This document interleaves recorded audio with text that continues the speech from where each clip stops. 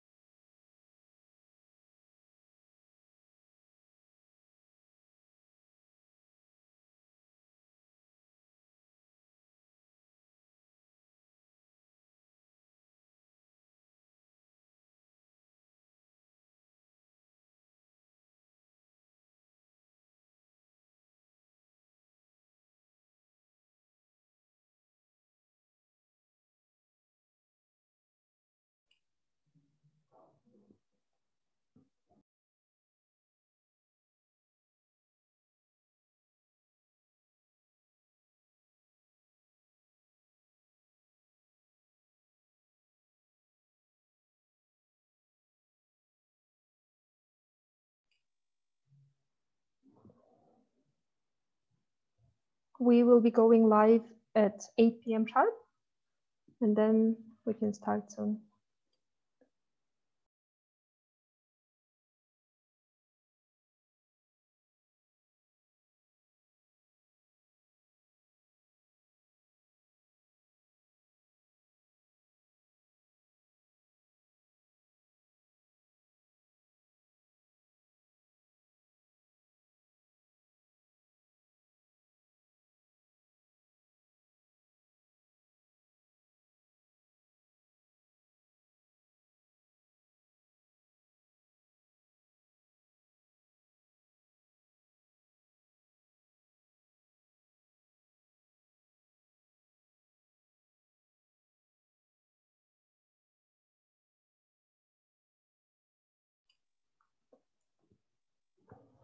Adam, we're live. Fantastic. Hello, everyone. My name is Adam Hugg. I'm the Director of the Foreign Policy Centre here in London, and we're delighted to be collaborating with Cabar and the IWPR today on the first in a series of events trying to build on both of our work on Central Asia. Today, we are looking at Central Asian neoconservatism, national identity, civic freedoms, and the challenge of protecting women's and minority rights. This is a theme that has been part of a recent project that two of our speakers have been involved in relation to Kyrgyzstan, the Foreign Policy Centre's Retreating Rights Project. And I know I've worked with Nazima as well on this situation in Uzbekistan in the past and ongoing. And I know that all the speakers have also worked with Cabar on some of these issues over the years. But it's a really important topic, and it brings in complex issues of identity and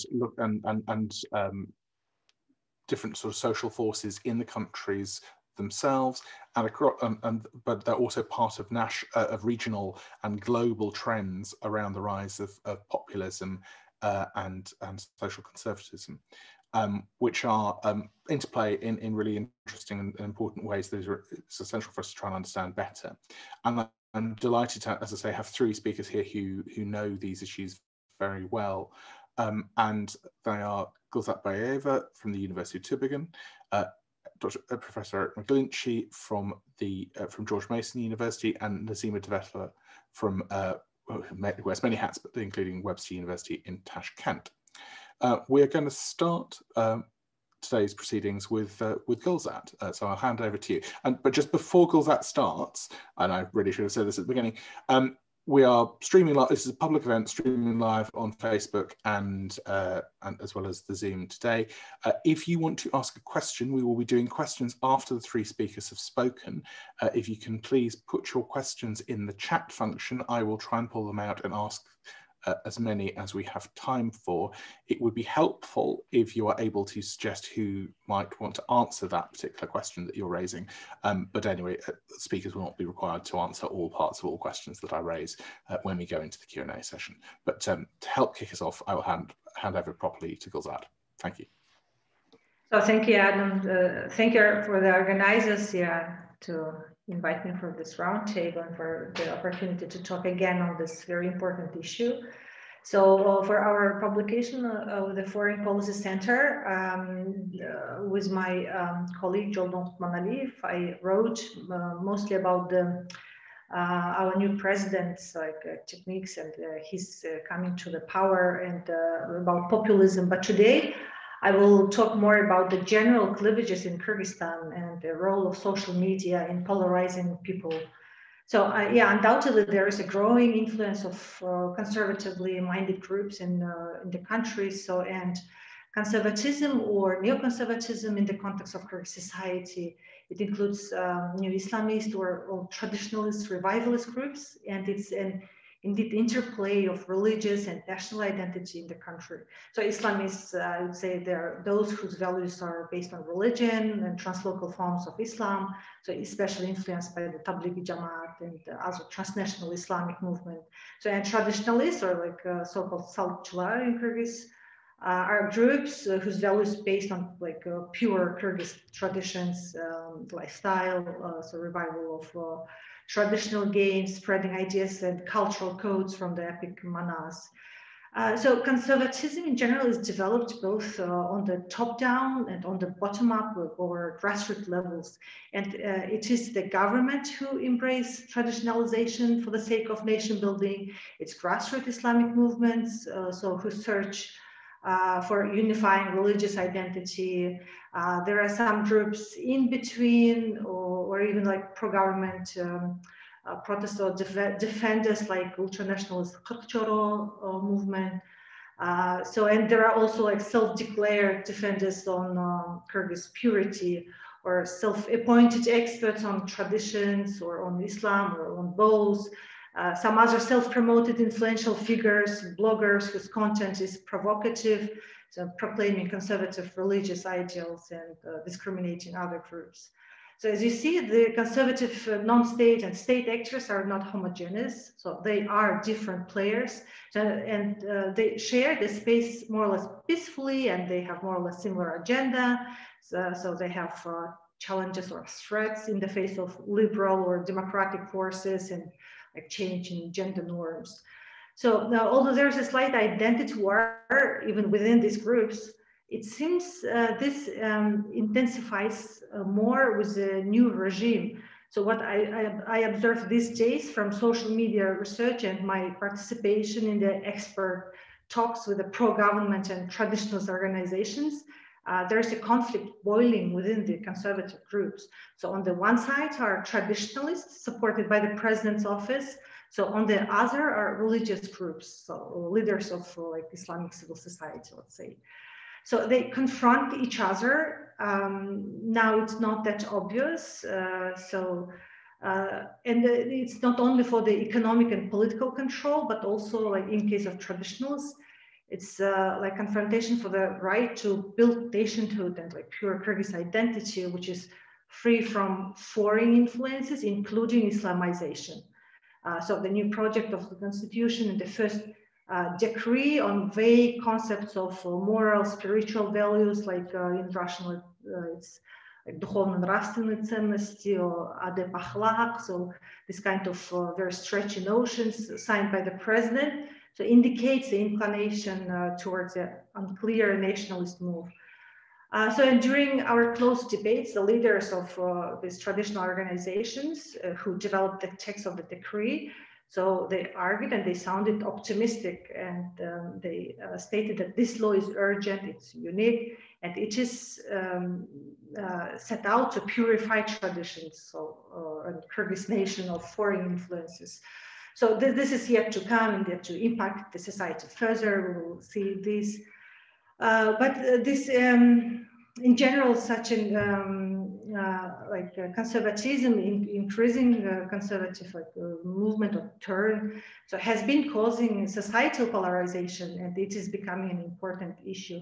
So recent political events in Kyrgyzstan, so it intensified the divide across various segments, and it revealed growing cleavages within Kyrgyz society.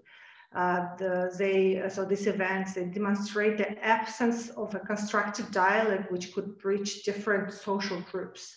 So, and role of social media is surely very strong in the emergence and transformation of norms and values. So, and online platforms and digital technologies significantly contribute to the modes of interactions and relationships. So, and just to mention those who is not aware of the dynamics of social media in Kyrgyzstan. So Russians, there's a divide, like a language-based divide. So Russian-speaking social media users and Kyrgyz-speaking social media users, they exist like, let's say, in parallel worlds. So if Russian social media in Kyrgyzstan is generally oriented towards middle class and urban residents, so Kyrgyz social media is normally popular among residents in regions and rural areas. So this created like echo chambers, and therefore like reflections, reactions, values, perceptions of the groups are trapped so in this squeeze box. So people in rural areas, they tended to trust the content in newspapers. So not surprisingly, when the news circulated in social media, it came to replace these traditional newspapers. So people readily took for granted the reliability of the online content. So it spreads through trusted networks. So regardless of the type of news, be it real or fake, so one salient trend on Kyrgyz social media appears to be personal attacks, negative memes, hate speech towards civic activists. Women are more targeted, so they receive more online verbal abuse than men. So in one of our social media research, so we documented hate speech and death threats against opposition figures, and it was explicit threats of sexual violence against female activists. So information campaigns and literacy on human rights, on civil society, on democratic values, so have been almost absent for many years on Kyrgyz-speaking social media. So the content was rather enriched by religious stories, entertaining videos, lives of celebrities, so or distorted news. So that such a different culture of social media use with different content, different language perception. So this echo chambers that activated cleavage. So and the Kyrgyz language social media is instrumentalized and is easily used for manipulation to shift attention away from pro-democratic, oppositional, other critical discourses. So the attack skillfully built on established labels and controversies. So for example, Women's Rights March or regular Sunday meetings to defend the order of law. So these events caused like outrage among conservative groups or even like the users of the Kyrgyz language social media. So, and it's not only current regime, but also Atambayev, who regularly incited the Kyrgyz public against human rights activists, the independent mass media, opposition leaders and NGOs by labeling them like traitors, Westerners and spies. So, and by doing this, reproducing conspiracy theories similar to those fomented by the Kremlin, so against dissidents in Russia. To conclude my talk, So I would say that these political forces and conservative groups, so they increasingly foster polarization with a view to instrumentalizing these divisions for their own benefits. So, and in turn, this is, as I told, reinforced by conspiracy theories and fake news, so which is also complemented by like attacks, hate speech against investigative journalists, NGOs, female activists, and other minority groups. So, and in one of our publications, we stressed out our recommendations. So in such a complex situation, common reaction from civil society or liberal groups is the effort to enlighten and to educate the other side. So, but this aggravates polarization because simply exposing people to the real facts or true story or to break down pre-existing beliefs are ineffective. So, and they can accentuate polarization. So they are especially ineffective when they are communicated by untrusted actors or messengers. So which leads people to stay even more closer to their own group congruent beliefs. So, and instead, like groups, they should focus on shaping people's perceptions of norms. So rather than seeking to educate and change attitudes, so which more likely have developed over a long period of time. So, and I would say liberal actors should focus on shaping norms. So this is, yeah, briefly my report on my observation and also participation in the close discussions in Kyrgyzstan. So that's brilliant. Thank you so much, Kozak, for kicking us off. And I think that the online dimension is absolutely key to how these messages are evolving and shaping and being shared. Before I head to Eric, I had an oversight at the beginning. I want to hand over to Dmitry from our hosts here at Cabar. Thank you, Adam. Dear ladies and gentlemen, good evening, good morning to everyone. On behalf of IWPR Central Asia, I wanted to thank you all for your time attending our today's joint discussion by IWPR Central Asian Foreign Policy Center. And I'm very grateful to our great host and facilitator today, Adam, who's doing a great job, and his team, the whole team of Foreign Policy Center, and our distinguished researchers for the continuous work on studying the Central Asian processes that are happening within our region. As part of our program activities, which are supported by the Norwegian Ministry of Foreign Affairs, we try to provide an in-depth analysis to the regional trends, just as our colleagues. What we do discussions about the challenges faced by the Central Asian region. We are sure that it allows us to bring the international experts and the regional experts all together to hear their opinions on the existing problems and hear possible solutions. We aim to ensure that the ideas, they are shared and that there is a cross-fertilization of the ideas. There is a generation of unique ideas. And I'm very grateful to the speech and to Gulzar Bayalieva, who just now has finished her speech. That was great, and I'm sure that now we will be able to dive deeper into that and explore all the relations between the new conservatism, how it affects all other different areas of our lives, just as civic space dynamics, or just as the challenges, protection of women's and minority rights in Central Asia. So we are here today to listen, discuss, and ask questions. So I will not take much of your time and just bring your attention back to the discussion by our experts. Thank you. Thank you, Dmitry, and thank you for your kind words, despite me forgetting to bring you in at the beginning, which was very kind of you. I will now hand over to Eric. Great, thank you. First, let me just do a volume check. Is the volume check okay? Okay, very good.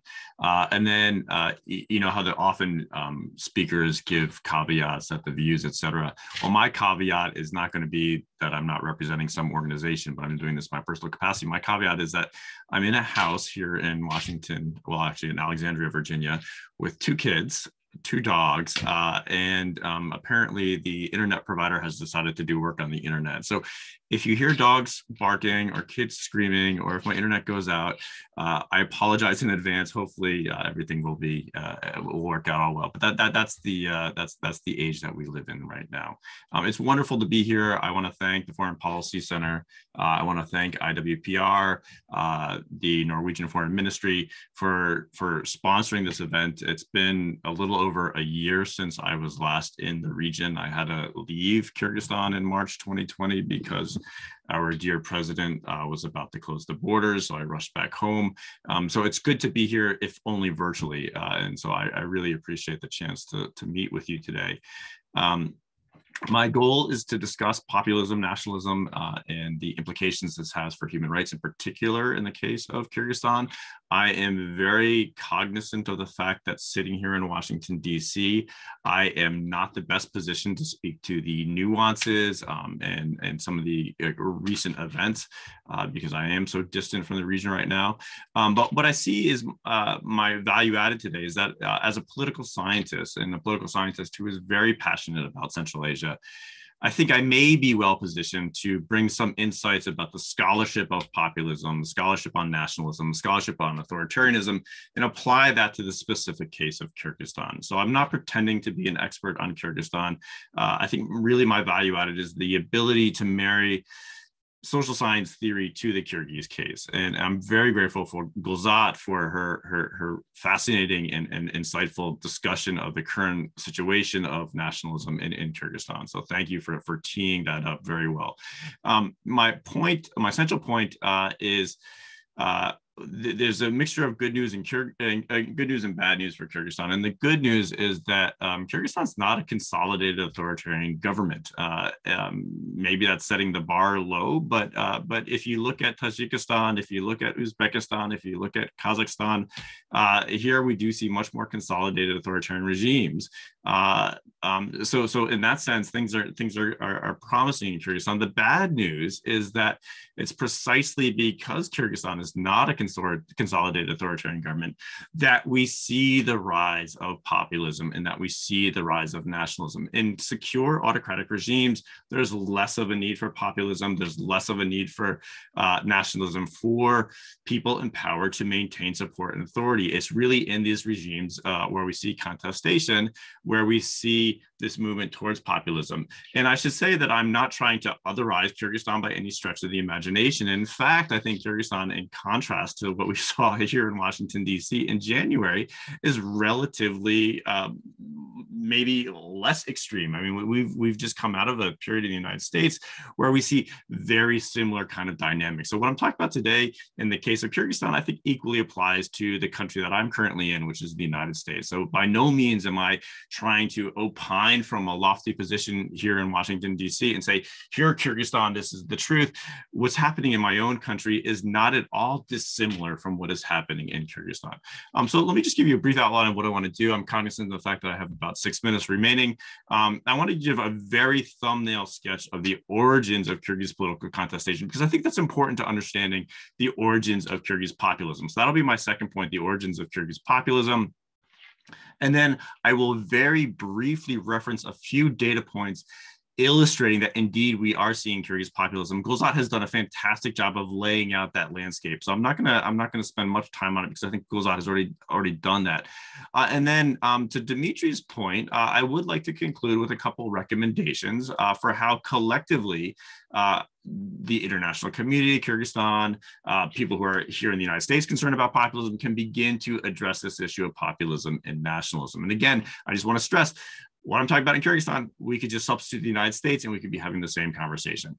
Okay, so as far as the origins of Kyrgyz political contestation, so I argued at the time of Bakiev's overthrow in 2010, and I got considerable blowback from my colleagues in Kyrgyzstan, but I think this argument stands up, that the reason for why we see high degrees of contestation in Kyrgyzstan and not elsewhere is, one, it's the nature of the Kyrgyz transition in 1991, two, the absence of resource wealth that we may see in other countries in Central Asia.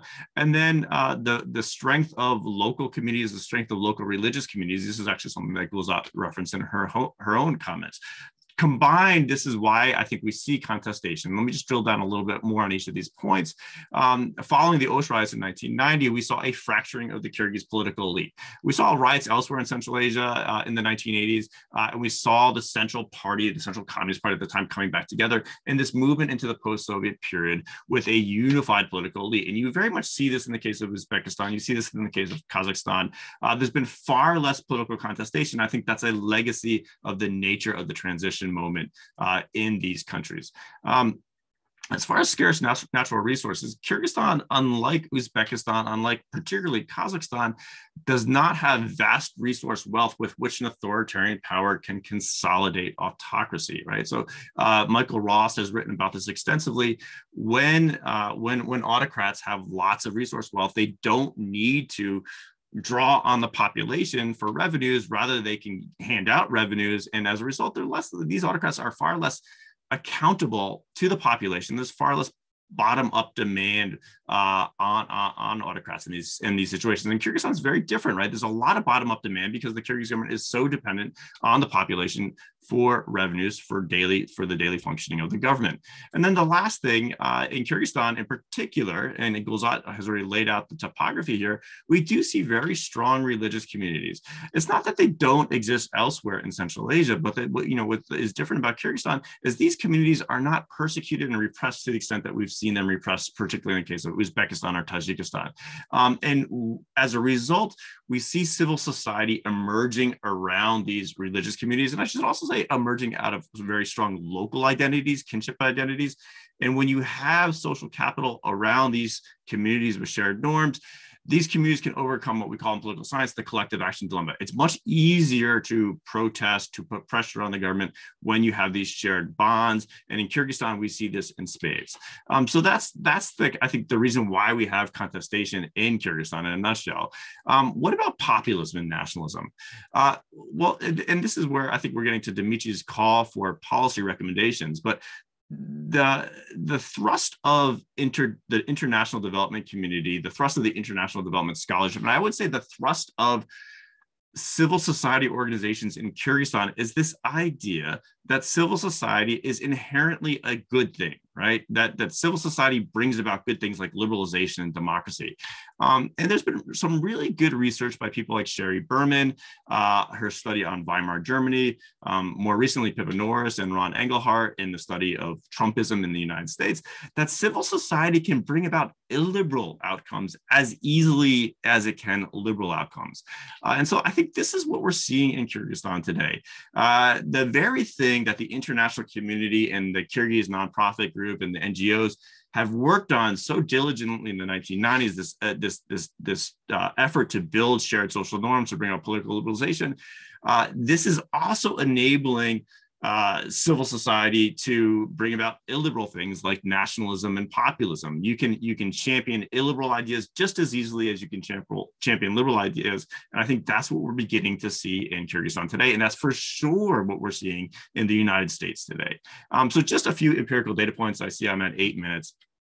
And some of the things that we can maybe talk about in the question and answer, the discourse around LGBTQ plus issues in Kyrgyzstan.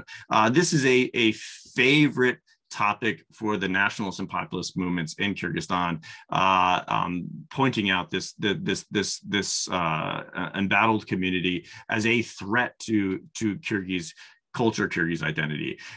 This is a sore topic to raise, maybe in an environment like this, but the whole discourse around Askarov's detention and lamentably his sad passing away in prison, in a Kyrgyz prison after the 2010 riots in southern Kyrgyzstan. Anti-Uzbek nationalism. And then the last point, and again, Gulzat talked about this, but this widespread disdain for gender rights and feminism among Kyrgyz nationalists. These are all examples, these are all data points that we can point to that illustrate this rise of populism and to a certain extent nationalism in Kyrgyzstan. So I'm at 9 minutes, I've got 1 minute. What's to be done? What are we supposed to do here? Well, I would say there's two things. I'm sure there's a host of things that we could consider, but there's two things in particular that I'd like to point your attention to.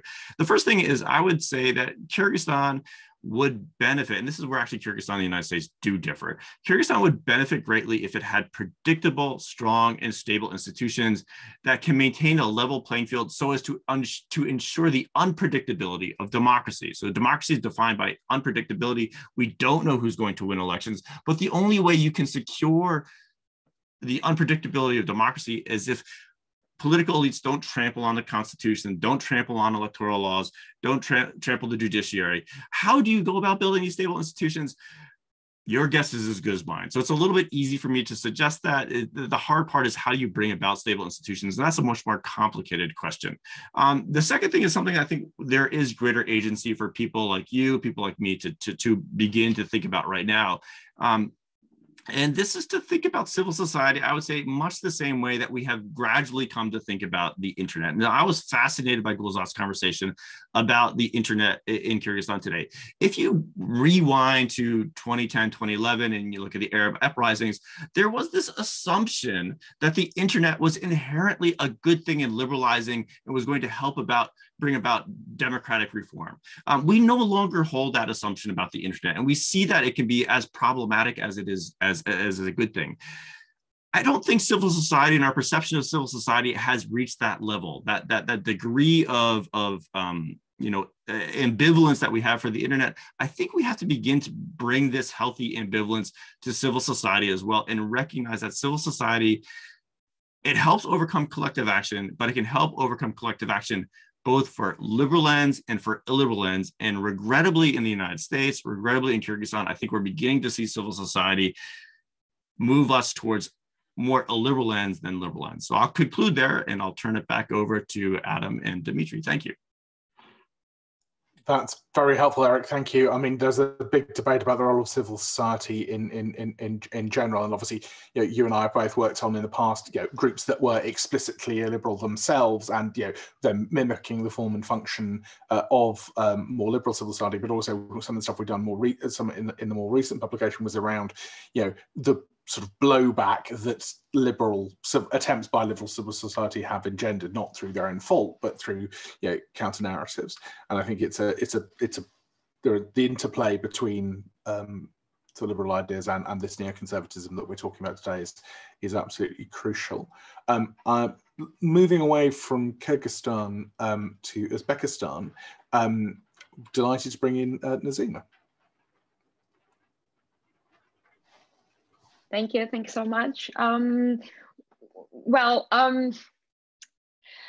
I think that situation in Central Asia is so similar that you can, just repeat the same stories that were told before me and just copy paste and add some gender issues in the context and just, to tell a new story.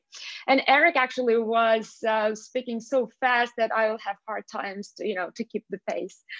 I will be talking about traditionalism in Uzbekistan, the growing, as I think, traditionalism in Uzbekistan, and the role of women in the discourse of the national identity and national values. How women are seen within this rhetoric, within the official public rhetoric, and also how women's roles are perceived and seen ideally by the general public, by the audience, by ordinary citizens. If we first try to recognize what traditionalism is or what is conservatism, and of course, these terms for Uzbekistan are very relative, and we first have to figure out that we can compare it, for instance, with what we had in the past during Karimov's era or during the Soviet time. And I think that we have to come back to the pre-Soviet times, and here starts the history of conservatism and traditionalism that is very much mixed with religiosity in society. After the collapse of the Soviet Union, Karimov exploited the discourse of national identity and of glorious past that was in pre-Soviet times, and he was depicting the Soviet Union as imperialists, and that was the discourse that was constructed against the Soviet past in order to, to figure out the nation building identity, national values. And all this discourse actually had a great impact on young people and in general to the citizens of Uzbekistan. We have different speculations today on whether the Manaviyat and Marifat ideology had a great impact on people, or it was perceived with great skepticism or not. But if we, when I talk to young people, when I talk to people in general, with ordinary people that have nothing to do with politics and not engaged in political discourse, they usually, their thoughts usually stem from this ideology, and they usually refer to those national values and national identity. However, the national identity is not conceptualized in any legal document. But at the same time, from the Karimov's era and up to present day, this is kind of, habit, legal habit, if you want, to use every time the concept of national values, milli qadriyatlar, in every legal document, and especially as regards women and gender issues. So with this growing traditionalism, as I call it, traditionalism, because in this traditional or conservative discourse, people start to question very basic and fundamental principles of human rights.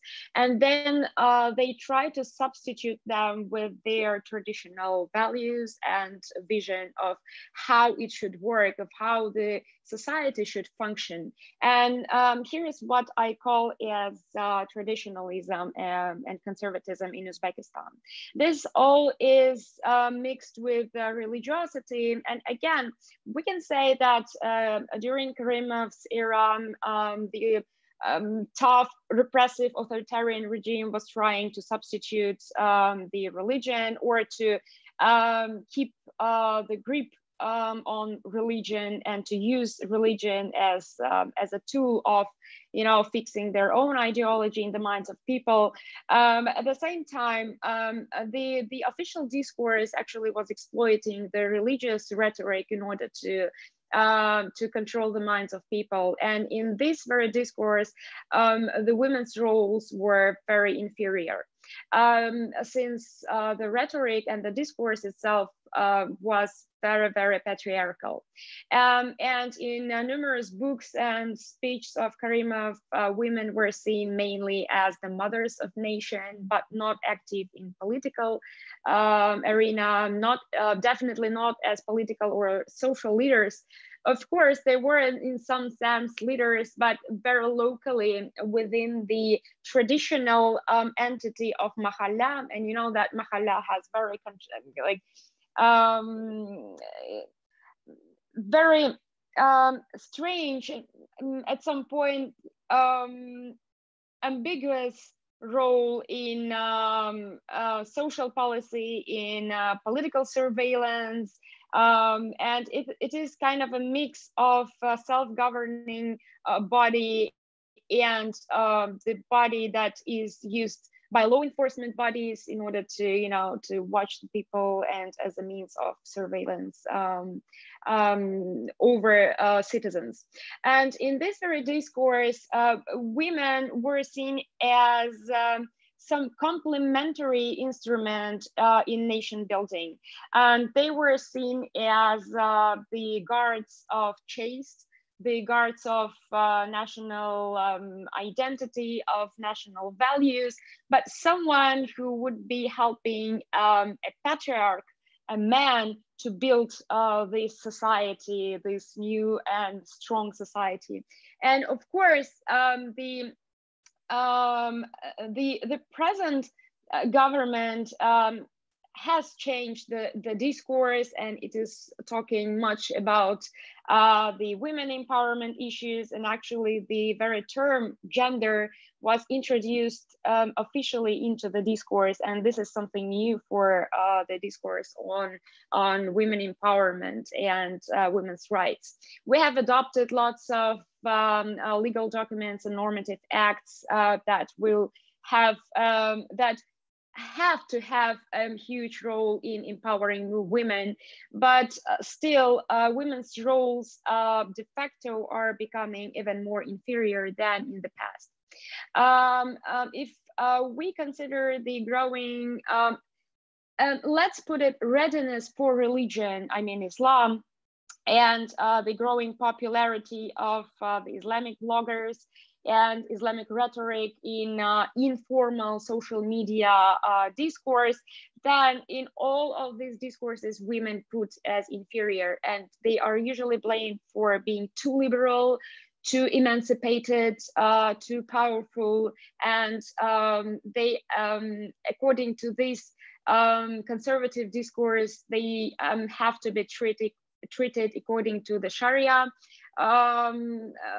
principles and norms. So of course, we cannot know for sure the real situation because we really lack some social research into this. We don't really know how the young people see the women, but from what I see from my experience and when I talk to people and from like broader masses of people and especially young people, they see the gender issues as something that actually contradict the male dignity. And this is very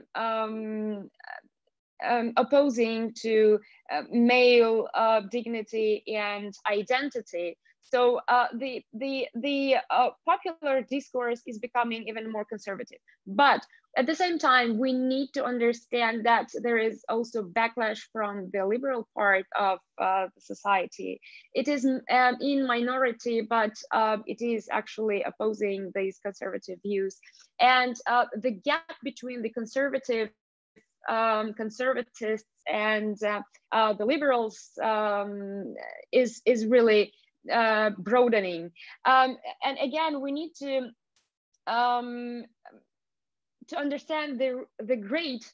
There may be liberal people in terms of their political views, their views to economy, democracy, and human rights, but they don't necessarily include women's rights into this issue. They may have a very conservative vision of women's rights at the same time. And in this regard, actually, the government is balancing between the liberal views and the conservative views. But actually, de facto, if not consider the legal documents and the legal, let's say, line, the official line of the government, we have to admit that the real politics is towards conservatism, because they need to balance the majority of people. But the majority of people here may be thinking that women's rights is not something that is needed to be advanced in the near future. Fantastic, thank you very much, Zina. And yeah, it's those tensions, and I think particularly in Uzbekistan, when it's trying to show a modernizing face to the world, that is the sort of the third dimension, is not only the domestic discourse, but how it's trying to shape its perceptions of internationally, and how that feeds back. We've had a couple of questions in the chat so far. I will try and get to them, but please do feel free to add more there. I think one of the questions that we have received is quite an important central one, and we've talked about this in different ways, but from Anvar Umarov, who's asking, he'd like to get a clear definition, description of conservatism. And I think what we are clear about is, yeah, we've talked about different trends here. We've talked about traditionalism. We've talked about growing Islamicization. We've also touched more recently in what in some of the things around sort of international sort of populist social conservative trends. And there's also issues around sort of toxic masculinity and particular identities of maleness that both are from the very traditional, but also in a sort of more modern sense, where you were seeing online communities promote visions of masculinity that implicitly undermine women's rights. So I'd be interested to get views from the panel about what you think. Who would like to go first? Anyone want to jump in on conceptions of? Yeah. So about the definition of description of conservatism, it's very difficult. And as for my talk, you could see that within the conservatism also there can be like levels or like distinctions of who is to what extent is like conservative. For example, traditionalists, those who want to preserve or to revive like traditions. So to them, for example, this like new is too conservative, which lead the society, like according to them, like to 15th century back. So like you see, it's very hard. And just in a nutshell, I would say conservatism is, as in the term itself states, it is like the movement of the group which tries to preserve or to conserve like traditional norms or some traditional or religious values. So, yeah. Anyone else want to come in on that point before we move on to one of the other questions? I just building on Gulzat's point, and I'd be very interested to hear Nazima lay this out a little bit more in the case of Uzbekistan. I think one thing I'd like to add to what Gulzat said is, yes, conservatism, I think broadly speaking, we could say this is a movement that seeks to defend tradition. But I think we can't stop there because tradition itself is contested. And so in the case of, and this gets to Mr. Kamala's question as well, when we start talking about religion in, say, a place like Kyrgyzstan, what is traditional Islam in a place like Kyrgyzstan? That itself is up for debate, right? And so I remember speaking with Imam Kamalov in southern Kyrgyzstan about this. What is traditional Islam is very much debated by the clergy in Kyrgyzstan.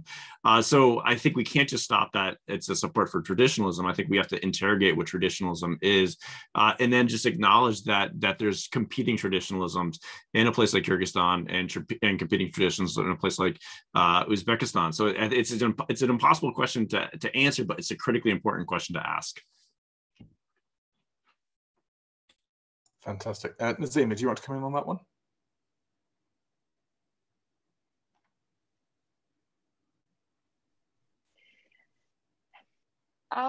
Yeah, that's a tough question. You see, the discourse in Uzbekistan is that there is a clear distinction between the religious, like religiously conservative views and secularly conservative views. And if we talk about the women's rights or human rights, then women's rights in both camps can be seen very conservative. And they are treated from both camps conservatively and traditionally. Another question is that the growing religiosity and readiness for religion, for new forms of religion, also will make the society and the overall views of the people more and more traditional. But this does not mean that religiosity will necessarily oppress women, because there are also people that follow Islam, that follow Sharia rules, but they allow their daughters to go to school and to go to universities and give them brilliant education. But another issue is that the traditions which see women as mainly mothers and wives, will doom them to their very, very traditional roles. Yes, you can provide women with education, but for what you are providing her with education? It is a popular belief that girls need education to be good mothers and to educate their children. And it is also very popular assumption that an educated girl will become a good kilin, daughter-in-law, and will serve the family of her husband much better, so that the family of her husband is going to have better dividends if their kilin is more educated. So for girls, what does it mean for girls? These perspectives give girls better perspectives in the market of marriage, let's say. So in this regard, considering all this, we can say that for women's rights, all of those camps may become traditionalizing. You just want to quickly explain killing for those who aren't? Yes, this concept is about, it is, if we translate it, it is daughter-in-law, but in the Central Asian culture, it is, it means that you are kind of a person with various attributes of a kind of servant that comes to a family of her husband to serve the others. And this is she has a very interesting position in this hierarchy, in this social hierarchy, which puts her inferior towards the others. And if she serves, if she goes through this service with dignity, with patience, then she will reach the level of a person that can be treated more or less equally. And this concept of kilin actually makes women to hate the other women, because finally they themselves become very furious and evil mothers-in-law in the future. And actually this brings another discourse that actually women are oppressing another women. This is, these are not men that are oppressing women. But again, this is a very interesting discourse, because they are becoming oppressed kilins or oppressive mothers-in-law, Hainana, in a very, very patriarchal system of values. Yeah, no, I think just one of the things we're thinking about more is how, in order to change the balance on some of these things, you're going to have to involve how do you change attitudes amongst men in order to be able to take on more responsibility within both their own households and that of their wider family, and also trying to reduce stigma against other forms of elder care and social care that ultimately, means that you're not relying on your daughter-in-law to be the one that looks after you in old age. And there's a long-term cultural and structural things that have to happen, as well as just proactively promoting women's rights. Just I have a lot of questions, but there is one thing that I think appears to be particularly relevant to the discussion we're having right now, and that's from Maciek Tchowski, talking about, we have been sort of framing some of these discussions in terms of discourses of traditionalism and liberalism, and what is the role of nation building, and how that affects these dialogues. I think, is there anything else? Because obviously, a number of people have talked about the role of building national identity on some of these building blocks. And given that we're talking roughly in this area at the moment, does anyone else want to come in response to Mayek's comments? Your voice disappears. Sorry for this.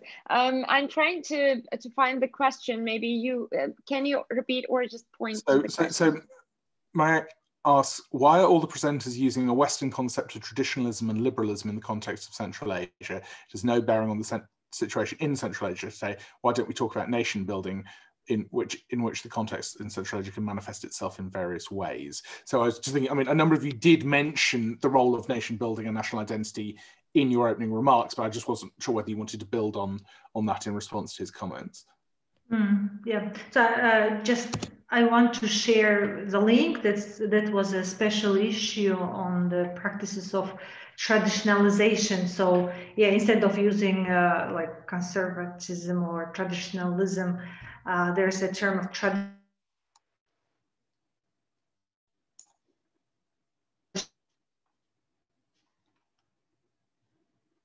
traditionalization or even retraditionalization. So in the context of my screen freezes. Hello, can you hear me? Yeah, we can hear you. Yeah. Hello. Yeah. I don't know where I was frozen. So I was saying that I just shared very interesting and useful special issue on the traditionalization practices in Central Asia. So perhaps it was, if we were using this like Western concepts, it was just the naming of it. But of course, it is related, and as I told in my presentation, it is directly related to the nationhood, to the nation building process in Kyrgyzstan in Central Asia. So, and please, if you guys just check the special issue I shared. Fantastic. Eric, is there anything more you want to come in?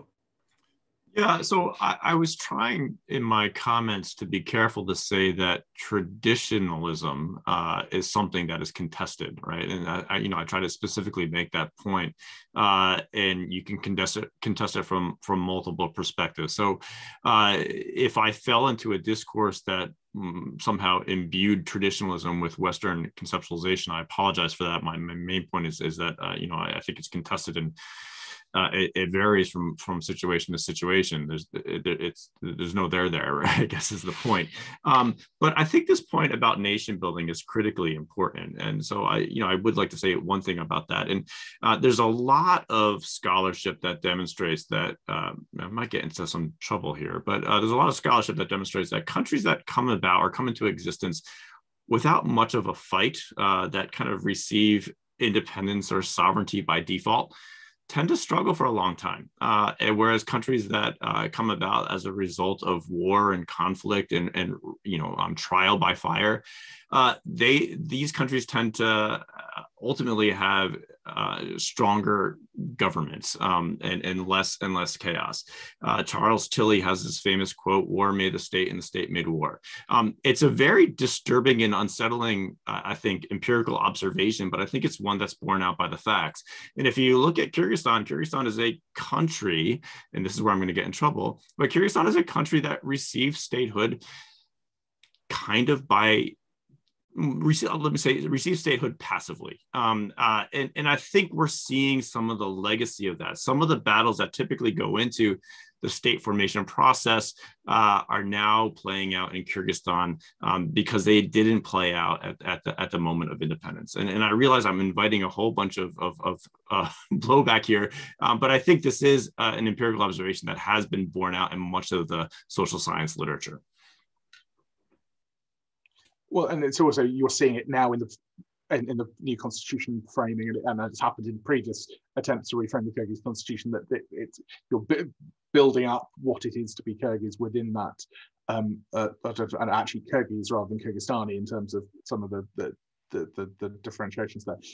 Just while we're with you, Eric, there was something from Jan Tuxtebay about the link between conservatism and class, and I think particularly there might be some relevant stuff in the US context here around whether sort of particular groups at the lower end of the wealth distribution are disproportionately more likely to be open to these sort of narratives. I don't know if you saw that. I mean, it's a great question, and I don't pretend to have the knowledge that either Nazima or Gulzat have for the Central Asia case, but within the US case, there is this perception that less economically advantaged classes tend to gravitate towards conservatism more than more economically advantaged classes. That's actually not what we're finding. And again, I'll point you to the work of Norris and Engelhardt on this score. But if you look at the rise of authoritarian populism and conservatism in the United States, and I suspect the same may be true in Central Asia, is you see an interesting coalition of both economically disadvantaged as well as the older, often wealthy populations that suddenly find themselves in the minority. So older white older white wealthy populations in the United States who feel threatened by the influx of immigration in the United States, as well as people in the Rust Belt who feel threatened. So I think the unifying thing that brings people together under this umbrella of conservatism is this perception of threat in the context of a changing society. And it's not something that is exclusively economic bound. I think I see the same thing going on in Kyrgyzstan. I would defer to Nazima on Uzbekistan, but I'd be very interested to see what Gulzat and Nazima have to say on this score. Do either of you want to come in at this point? Then I'm aware there are some questions from earlier from John Burris and others. Nazima. Yeah, maybe I couldn't hear it well because the voice is still disappearing. I have very bad connection. Whether this traditionalism has economic roots, right? Yeah, and to what extent people from lower income backgrounds are more interested in these type of narratives? Yes. Well, of course, the influence of socioeconomic reasons is really huge. But this is, I will agree with Eric that this is not everything. And maybe from the beginning after the collapse of the Soviet Union, the economic situation, the break of the economic system, of the stability and the stability of social protection contributed to inferiority of women in the society, because at some point women were forced to stay home to care about their houses, because during the Soviet Union, the situation was different. They were forced to go to work, to factories, and to get emancipated, to earn money, to maintain their family equally to men. And that was an ideal of a Soviet woman. But in new Uzbekistan, the situation changed drastically. And at that point, because of the lack of social security and social protection, women had to stay home and to, get boxed with their domestic duties. And today, in the discourse of domestic labor, the issue of men helping women is, very, it may provoke anger from the males' parts, and even women actually oppose this type of thinking that men may be helping women at home with their children, and they are in a very minority, those who really help their women. And actually, if we speak about the congruence of positions of the government and the people, there is a backlash from the conservatives against the reforms, we may think so. But in the government are the same people that represent the ordinary citizens. I mean, they have the same values, they have the same traditional settings, they might be thinking about the same thing. And economic well-being in this case, in a very traditional context, may actually contribute to even more traditional view of women's roles, because if they are maintained mainly by males, their husbands, their sons, they don't have any necessity to work and to have their social leadership, and they are believed not to have any incentive to go to work and to have social approval, let's say. Sure. No, thank you. And I suppose we were talking about colonization earlier. One of the issues, obviously, with communities of migrant workers, if you've got women left behind in their husbands' families' home for many years, that potentially exacerbates some of the problems that women are facing in those communities. So that is again a practical impact of economic dislocation there, which possibly falls outside the immediate discussion we're having. Gulzat, do you want to come in on this at all, or we don't have to come in on everything, but just wanted to give you maybe just briefly comment about this correlation of like middle class or economically wealthy people with their perception, they're being perceptive to conservatism. I mean, as I told, so this conservative ideas, values, and norms, they come with the information. So, and it is still I think so. I haven't thought deeply into that, but I still think that it's also based on this Kyrgyz speaking and Russian speaking. So if we take like middle class or wealthier people, Russian speaking, so maybe they're less perceptive to conservatism than their like Kyrgyz speaking counterparts. Yeah, that's just my brief comment.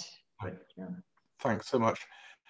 And that role of language, so the difference between, I mean, obviously in a Kyrgyz context, Russian and Kyrgyz speaking is not necessarily an ethnic marker, it's a social and economic marker, but just hopping back to a question John Boas asked right at the beginning of the section. John's a former MEP and former Vice President of the EU delegation, Parliament delegation in Central Asia, and picking back on the issues around the divisions that were there some time ago between the Russian population that remained in Central Asia in terms of class and backgrounds, and sort of certain, and obviously at the time there were sort of higher positions in certain professions and governments that were still retained by Russian communities, and you know that was then obviously a source of social tension.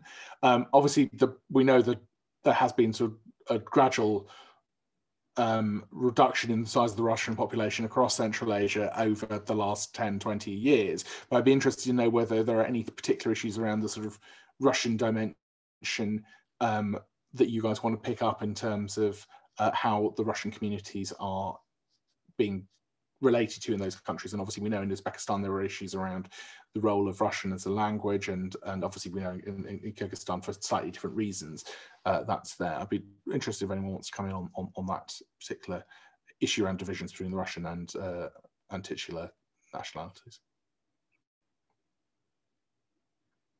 You know, one thing I would say, and I think John, this is a great question. The landscape has changed a fair amount over the now 3 decades since the Soviet collapse.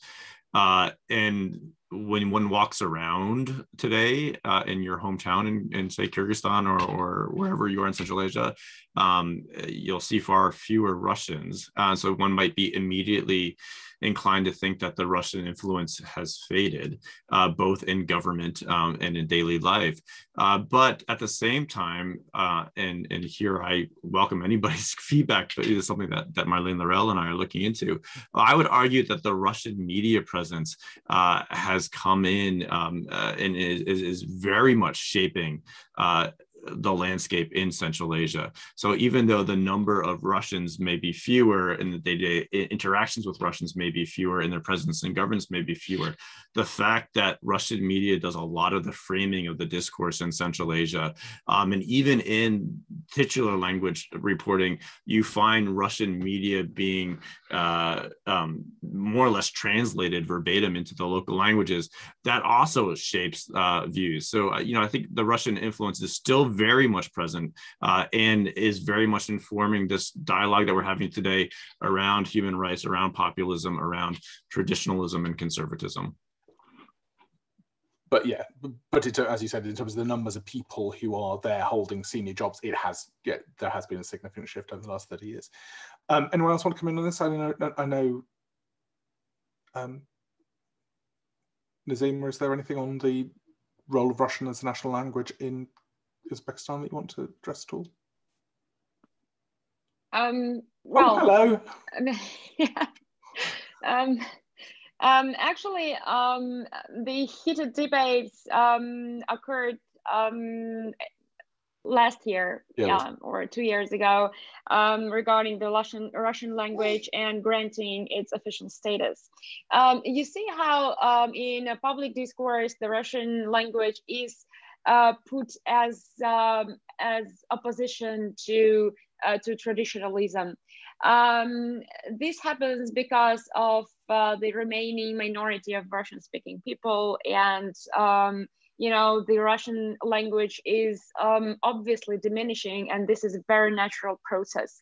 I don't really see any oppression from the governmental agencies to, like, against the Russian language or oppression of the Russian-speaking population. But there is certain backlash from the nationalists and those who advocate for the Uzbek language and using Uzbek language in the public domain. And actually this has probably a conflicting potential in the future. But we have to admit that in the future, there is a very small space for Russian-speaking people, and maybe it will be substituted by the English language.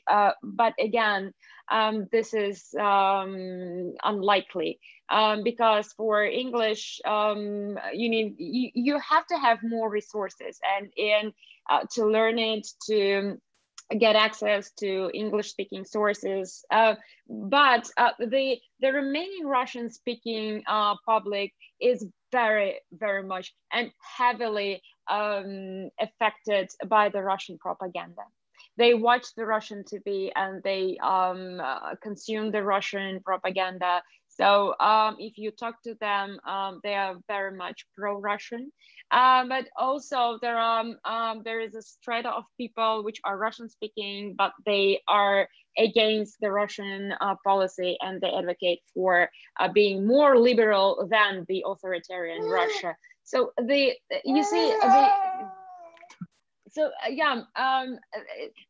society is very fragmented, and I think that Uzbekistan is not unique in this. Fantastic, thank you. Okay, we've got a couple of questions about the role of civil society. One from Mira, which is about, she asks how civil society, if strong enough, can counter sort of mob rule in Kyrgyzstan. Eric said that civil society in Kyrgyzstan is still stronger, be both liberal and illiberal. How can civil society fight against corrupt officials who come to power and enrich themselves personally? Basically, what role can civil society play in the absence of rule of law, judicial independence, to ensure sort of accountability? And that links from Vegas Vogel von Vogelstein, who I apologies if that's that may or may not be a pseudonym. The currently asking a similar question, related question around in Uzbekistan, any sort of liberal movements promoting human rights, women's rights that would be taken politically seriously in Uzbekistan, do these movements lack leverage in the present day? I mean, we know Nimolchi does and Irina Matvinenko does amazing work in Uzbekistan, raising awareness of domestic violence issues and women's rights more generally. But obviously, we know there is a fundamental structural issue around the inability of independent NGOs to register, which obviously impacts the ability for building out the capacity in Uzbekistan, that in the same way that there has been that build out of civil society in Kyrgyzstan. Does anyone want to come in on either of those two questions around the role of liberal-minded civil society, either to to hold governments to account and to deal with promotion of values in Uzbek context? Cool. So yeah, I will try. If we look at this, at the role of civil society from the perspective of the state, so the recent events showed us that they're not afraid of like liberal-oriented civil society. So it was evident during the clash on the square, where, like, let's say, civil society they lost. So they're not threatened by civil society, let's say, at all. So they can prosecute, they can do whatever they want. I mean, the state. So, and in general, in Kyrgyz community or society, the perception of rule of law is different.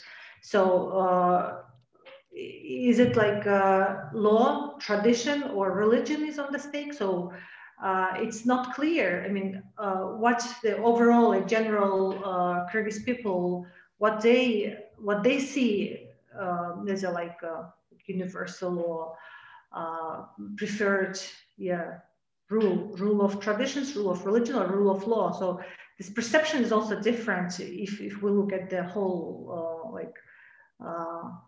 constituents of the country. That's why. So it's when I see a lot on the one hand, it's like euphoria that we will prosper, Kyrgyz people will prosper, so we now have the leader, the hero, blah, blah. And on the other hand, it's like this liberal-oriented, mostly urban civil society who lament and say like, who can defend the law? Why like all these corrupt people are coming back again? So what is missing there is that the rule of law is maybe misunderstood, or it's not studied yet, it's overlooked, how people like general like Kyrgyz people, how they understand this rule of law. Yeah. Thank you. Eric or Nazima, do you want to come in on these civil society points?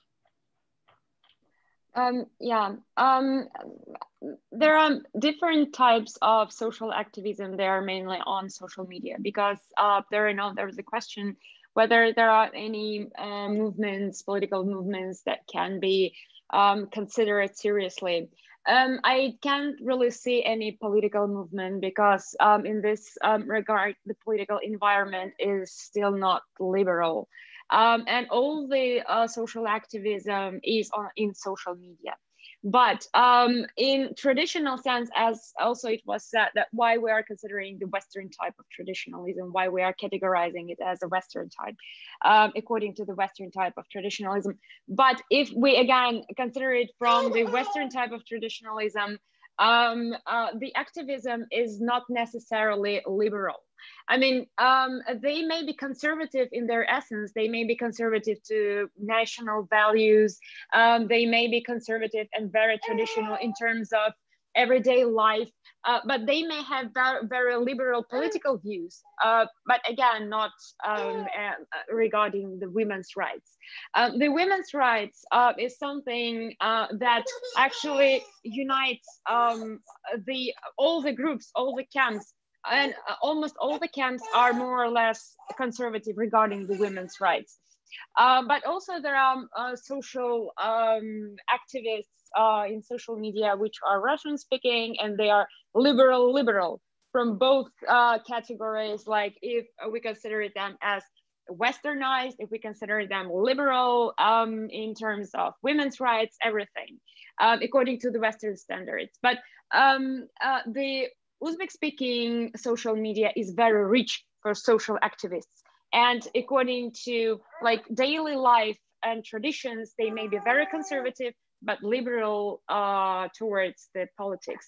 But again, they don't have certain agenda, I mean, political agenda. They may be opposing something, they may be writing against government, but they don't have the kind of well-formulated political agenda.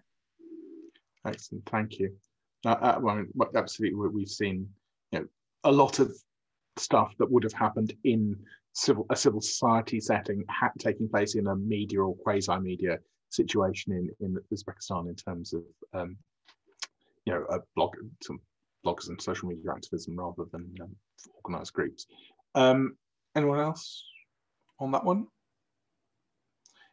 Then if not, I want to pick up on, there's been a discussion about the role of the Mahala and the sort of local community. Obviously both, there are similarities and slight differences between different countries in the region about the role of the sort of most local level of social organization. And Nazima mentioned obviously the way it can be used as a form of sort of promoting traditional cultural values in a local setting. I was talking recently with someone about how but basically sort of it has as with some form of ultra local government across the world, there is a tendency towards small c conservatism, whether that manifests itself in terms of things about box hedges and specific things here in the UK as well, certain particular political priorities in the in a British or international Western context, or in terms of promoting sort of social norms. It's an important dimension of how the sort of local community comes together in a sort of semi-formal way to put pressure towards conformity, particularly on the gender norms. And I think we've seen Mayek talk about what Nazima downplaying Mahalo as a social concept. I didn't get the feeling that she was downplaying it. I think she was saying it was a very important social concept, but it's one that operates in certain ways in Uzbekistan at the moment. And similarly, Gaim talked about it being Mahala from being a source of social support turned into a source of social or even political control. I don't know whether there's anyone else who wants to, maybe Gulzar Tarek from a Kyrgyzstan perspective, to give Nazima a bit of a break. Is there anything that you want to say about that role of ultra-local sort of community support, not just the immediate and extended family, but that sort of wider network in villages, particularly in villages and smaller communities around sort of promoting and reinforcing these values? I'll say something, and then be keen to hear Gulzar's more expertise commentary here. But in the case of Uzbekistan, and maybe this can piggyback on some of Nazima's points. I mean, one of the fundamental challenges that non-democratic governments have is in collecting information. So it's very hard to understand what's going on at the local level in authoritarian settings. In a non-authoritarian setting, that information is channeled up through representative institutions to central governments. The Mahala operates in a way much like local elections in China operate. This is a way for the central government to collect information, to get feedback from society in the absence of representative institutions, which might do it in a democracy. So I think Nazima's portrayal of how, in the comments she talks about this, about how the Uzbek government is using this institution is spot on. I think the Kyrgyz government, and here I really would like to turn the floor over to Gulzar, I think the Kyrgyz government has been far less successful in channeling information from these local organizations, local religious organizations, and there's far greater autonomy. And as a result, we do see a fair amount of breakdown between the center and the regions, because the Kyrgyz government really has no mechanism for channeling information from the local level to the central level. But Gulzar, you're far more expert on this, so why don't you come in here? So yeah, I agree, Eric.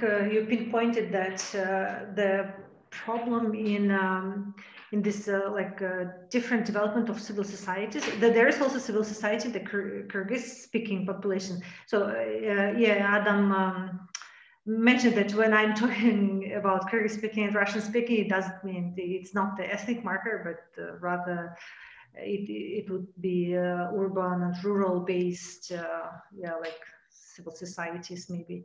Now what we have is different, let's say, very broadly speaking, two chambers, echo chambers. So the religious oriented or conservative values oriented civil society on one hand, on the other it's this Bishkek based, let's say it's mostly the Bishkek oriented civil society.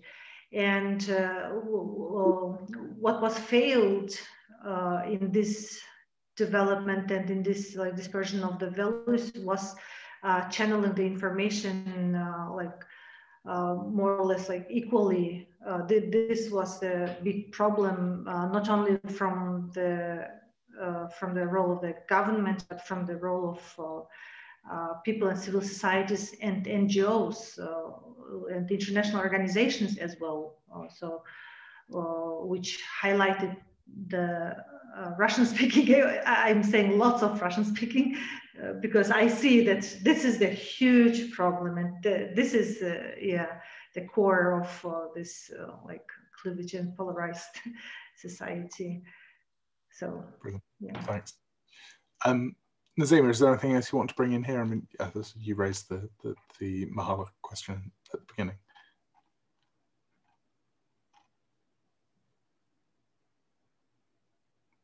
maybe not. Okay, just if Nazima doesn't want to come back in and then for understandable reasons, one of the questions that we touched on very briefly earlier was around the role of religious groups and communities. I think it was in a Kyrgyz context. I wasn't sure if anyone wants to add anything more on either, sort of particularly in Kyrgyzstan, but sort of do you want to say a little bit more about the different types of religious groups and sort of how religiosity has developed in Kyrgyzstan, and how does that factor in? As I said, and as Nazima I think had said, there are overlaps between the priorities of religiously inspired and non-religiously inspired conservative movements, but they don't always overlap. Are there anything you want to add on that at all? So religious groups, and based on what recently seen in regard to this like religious group, is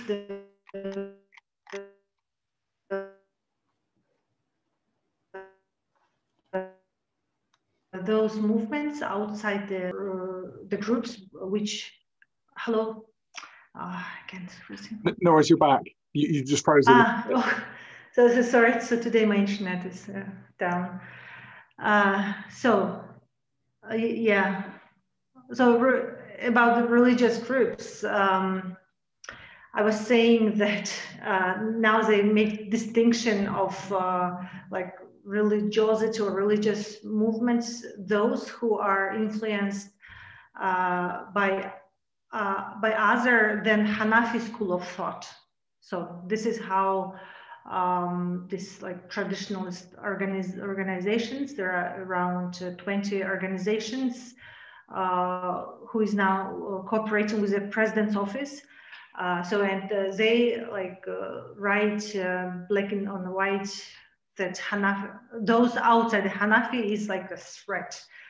That's also like includes Tablighi Jamaat influences, which is the strongest in Kyrgyzstan. Brilliant. Okay, excellent. Eric. Yeah, so I would just recommend the work by Emil Nastradinov on this score. He's been doing very good research on this. As a student of his work, one of the conclusions that I come away with is that there's so much complexity in the religious landscape in Kyrgyzstan that it's very hard to identify what's traditional, what's not traditional. And so he does a fantastic job of laying out that complexity from someone who's not only a scholar, but a participant in these movements. So that's excellent work. I think the one thing that I would like to stress is a point that Gulzat brought up, and I think it's good for our understanding of religion in Central Asia broadly, is a lot of our understanding of religion is mediated through a formal institution, which is these legacy muftiyats. They're still present across Central Asia. And that has an outsized role in how we understand what is conservative and what is not conservative, because they are, for whatever reason, in the position to opine on what is considered traditional or legitimate Islam and what is not.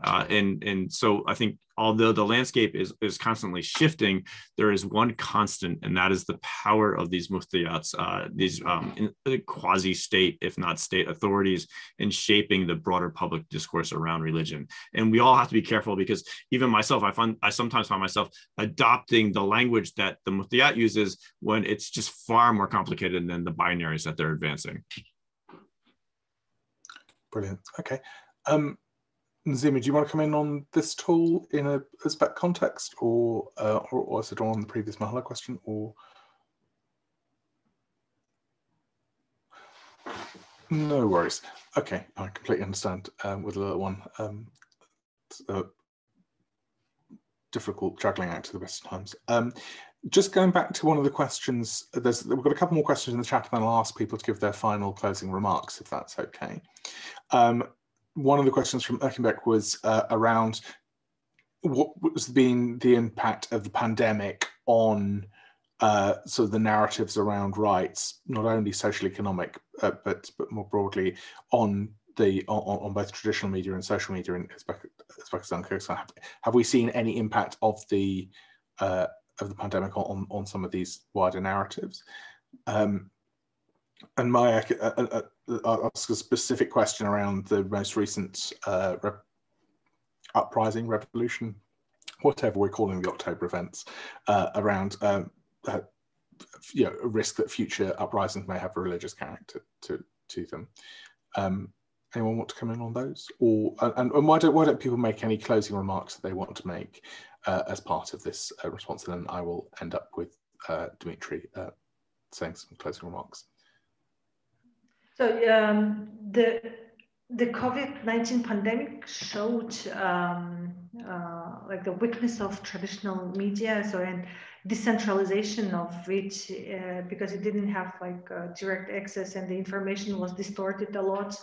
In terms of traditional mass media, but then on social media also.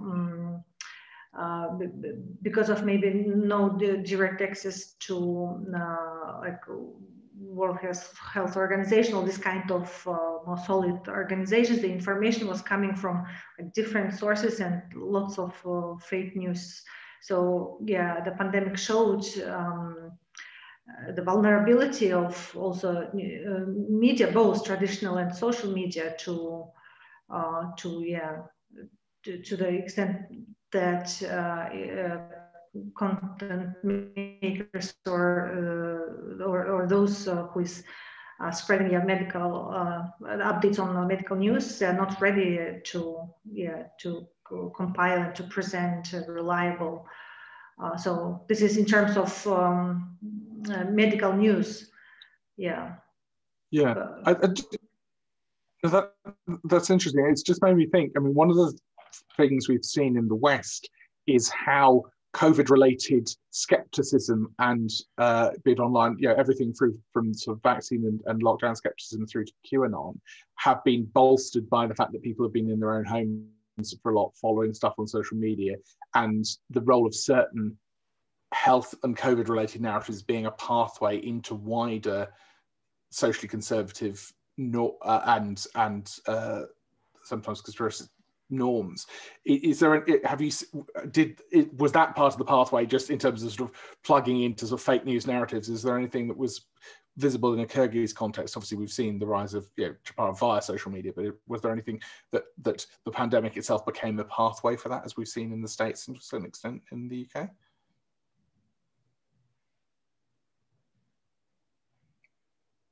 Was there anything? Hello, sorry. So, my internet today is so unstable. So, can you repeat the question? It was a bit of a ramble, but it was more about whether the pandemic created a pathway to certain types of conservative social narratives because of discussions around the pandemic. Like anti-vaccine and lots of conspirological news. Sure. Mm-hmm.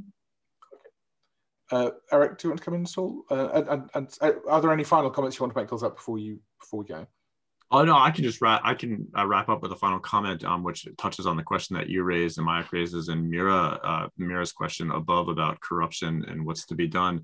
At the end of these kinds of conversations, I think it's often we can often feel kind of unsettled and what what do you do?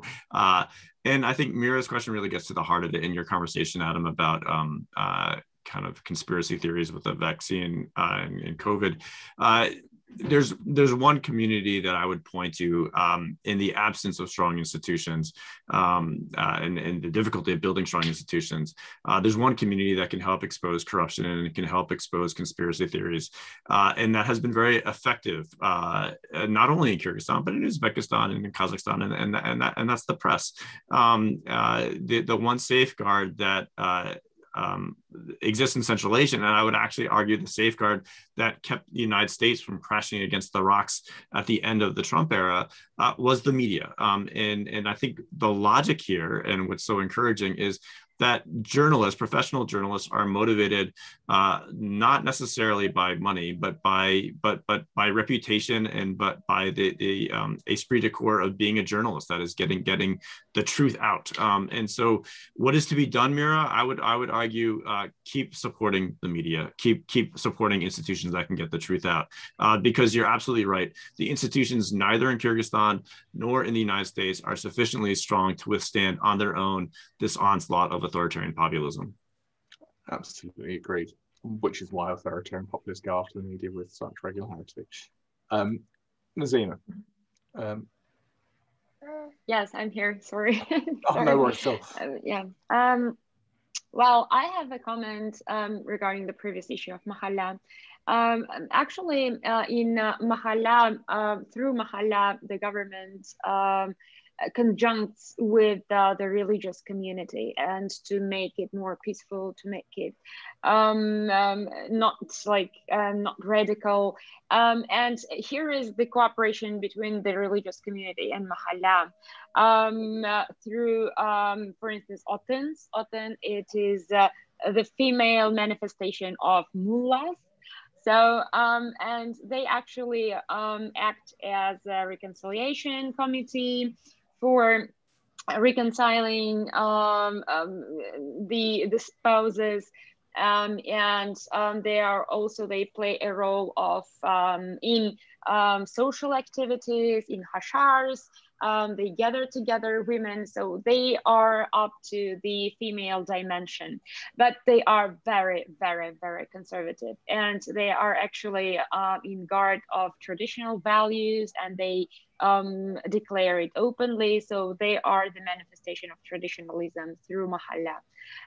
But they try to, to keep the grip on also the religious manifestation of traditionalism. So this is how the government is tries to, to keep the situation under control. And what was another question besides Mahalla? We were just asking, we touched on issues around religion and religiosity, and also around, and also online discourse, in relation to the pandemic being a touch overlap into other more socially conservative narratives. Yeah, in this regard, I completely agree with Eric. It's too complicated because we have more or less like one branch of Islam here in Uzbekistan that is dominant here. But, the people are not very familiar with the Arabian or the Middle Eastern type of Islam, and they may romanticize that type of Islam, but they are not deep into the Central Asian roots of Islam. And the very authentic Central Asian type of Islam here in the modern Uzbekistan is not very popular. So this is kind of a mixture of Islam that is manifested through social media by some people that are abroad, by some religious bloggers, that are here. And, all this is very complicated, but at the same time, very simple. Social media is actually doing the whole game in general, and creating this diverse type of religiosity. But again, if we speak about the religiosity, this does not necessarily mean that we speak about very radical Islam. But again, we don't have any research into this, and we can't claim neither of the arguments whether Islam in Central Asia is peaceful or not, because we really lack any we can ask question whether it is peaceful here and now, and how it will be manifested in the future. So these are the questions to ask in the future.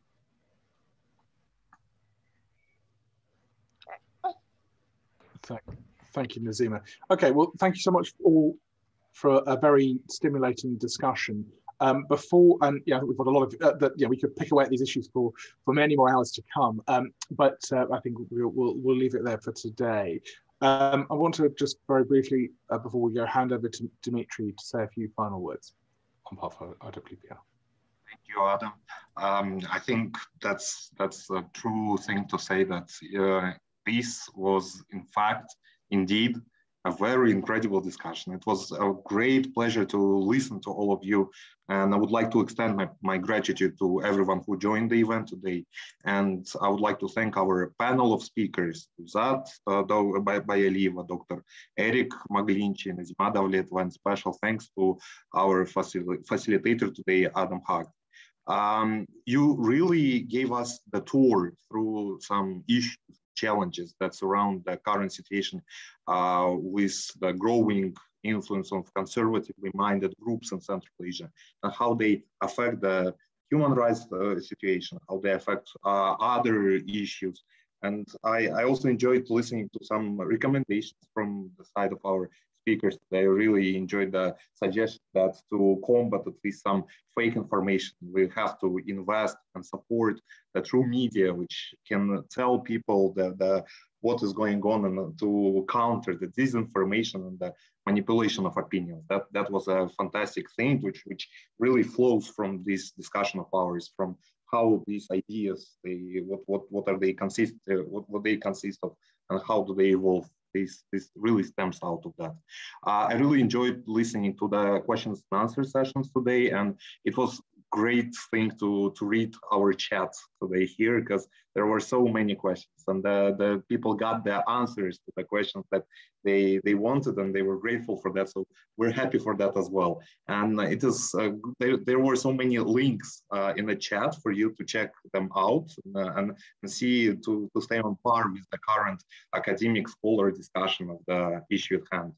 We also had a question about the Russian translation of our event today, and this really shows that we need to continue our work, and we please check what IWPR and what Foreign Policy Center are doing.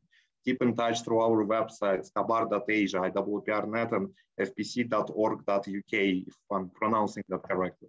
And our discussion today would not be possible without the great help and support from our valued partner, Foreign Policy Center.